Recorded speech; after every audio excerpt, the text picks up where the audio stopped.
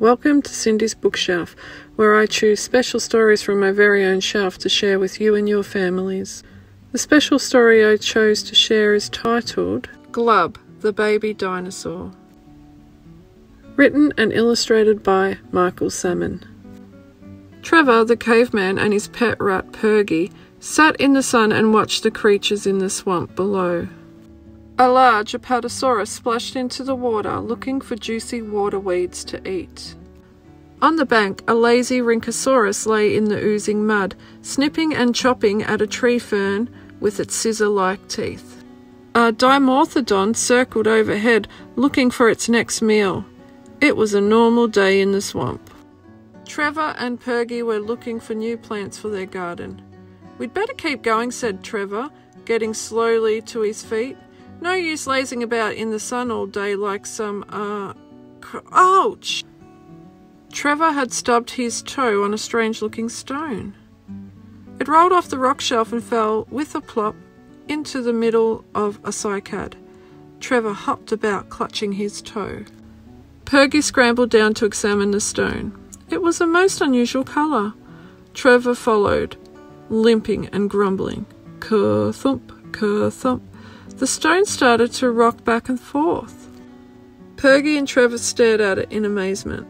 "It's an egg!" cried Trevor, as it broke in two with a loud crack. Out peeped a baby dinosaur. "Glub, glub," it gargled. Trevor and Purgy had never seen such a dinosaur before. It was tiny. "Glub, glub," said the dinosaur, and clung to Trevor's leg. "It thinks you're its mother," chuckled Purgy. Trevor went pink with pleasure, till he remembered his sore toe. "I'm certainly not its mother," he snapped. "Now listen, Glub, your mother will be back soon. You just wait here." But Glub would not let go. "Glub," it cried. "Quickly, let's take it down to the swamp," whispered Purgy. "Perhaps we can find its mother, but every animal they saw was somehow wrong." "You haven't got spikes along your back, so you can't be a polycanthus. And you haven't got wings, so you're not a rhamphorhynchus. Your legs are too short to be a Coelurosaurus. You haven't got a horn on your nose, so you're obviously not a monoclonus. And you're not an Edaphosaurus because you haven't got a big fin on your back." Trevor and Purgy looked everywhere, but there wasn't a single creature that looked like Glub. "You haven't got sharp enough teeth to be an Anortholestes, or a duckbill like the Anatosaurus, or a frilly collar with long pointed spikes like the Styracosaurus. Your tummy isn't fat enough for a Allistosaurus, and you don't have an extra long neck like a Tenostropheus." But Glub didn't mind. He was happy with Trevor and Purgy. "You'll have to take it home," said Purgy. "You can't leave the poor little thing alone all night." Trevor glared at Glub.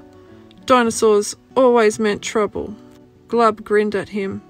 "Oh, all right then," said Trevor. "It can stay in the cave tonight, but that's all."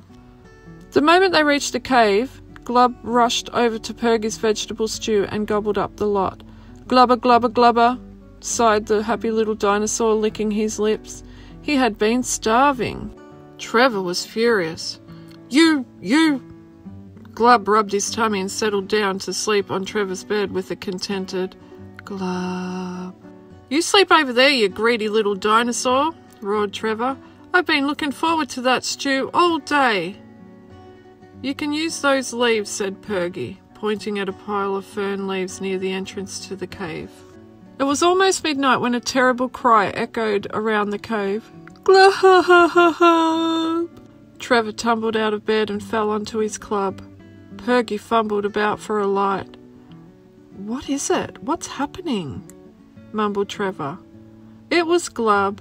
Tears were running down his little snout, and he shivered with fear. After all, this was his first night out of the egg. Glub cried and cried, and nothing Trevor or Purgy could do would make him stop, till Trevor finally gave in. "All right, you can sleep on my bed," he said warily. Glub snuggled up against Trevor's toes. Trevor was surprised at how heavy he was. "For a baby dinosaur, it weighs a lot," he thought sleepily. "I wonder what it will grow up to be." Glub grew and kept on growing. He was a very playful young dinosaur, and he jumped about the cave making an awful mess. Trevor and Purgy spent most of their time struggling up the mountain with loads of vegetables for Glub's meals. "This has gone far enough," moaned Trevor, when he found his bed in pieces. "Glub is old enough to look after itself.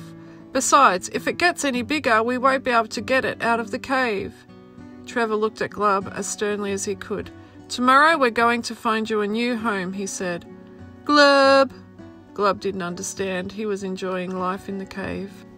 Next day, Trevor and Purgy led the young dinosaur down the mountain. Glub was very upset. "Look," said Trevor, "you could make yourself a nice home under one of those rock ledges. Or how about a nice warm tree fern nest?" Glub shook his head and stamped his foot. Glump! He stamped so hard that the earth gave way beneath them, and they began to stumble down the slope, grabbing at ferns as they fell. Splosh! They landed in a thick, gooey green slime at the bottom of a ravine. Glub? Glub was frightened. The slime was up to his waist, and the more he struggled, the deeper he sank. "We'll never get out of this muck," wailed Trevor, catching sight of some dinosaur bones. Purgy wiped the slime from his eyes. It was up to his neck. "Glub!" cried Glub at the top of his voice. From the top of the cliff came a familiar sound. "Glub, glub!" "It must be an echo," said Trevor, looking up. But it wasn't. A huge dinosaur was looking down at them. "It's a Brachiosaurus," whispered Purgy. "One of the biggest dinosaurs around." "It's Glub's mother," cried Trevor.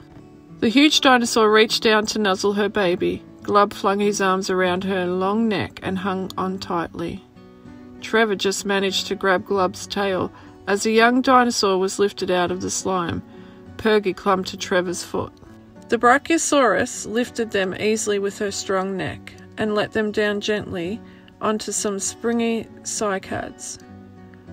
"Glumble glub," she snuffled as she licked her baby clean. Trevor and Purgy had to clean themselves as best they could, but they didn't mind. Glub had found his mother. "Come back and see us soon," called Purgy as they waved goodbye to the dinosaurs. He would have said more, but Trevor had clamped a hand over his mouth. "Glub, glub, glubber," called Glub. "Do you think that means yes?" asked Trevor nervously. That's the end of the story. If you'd like to hear more stories from my bookshelf, please like and subscribe for more videos. You can find more stories from Michael Salmon online, in-store, or at your local library. You can also order some signed copies from Michael Salmon's collection. Links are in the description.